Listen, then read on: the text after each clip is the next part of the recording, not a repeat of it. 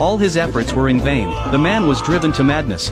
He tried the button higher up. A rope descended into the room. But soon, the rope disappeared on its own. He summoned the rope again, ran over and grabbed it. Then he returned to press the exit button. The door appeared on the wall. He gripped the rope tightly and swung over. Just in time, he arrived before the door closed.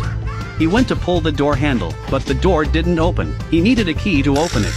The door was about to close. He bent down to run out, but was harshly hit on his back. He was so angry and kicked the wall in frustration. Unexpectedly, he accidentally hit a button. A key appeared in midair. He walked over to grab it, but it turned out that the key only existed for a short time. He picked up a piece of fish from a sushi and marked the key button. Then he summoned the rope, used inertia to swing over. Finally, he managed to get the key. Following the process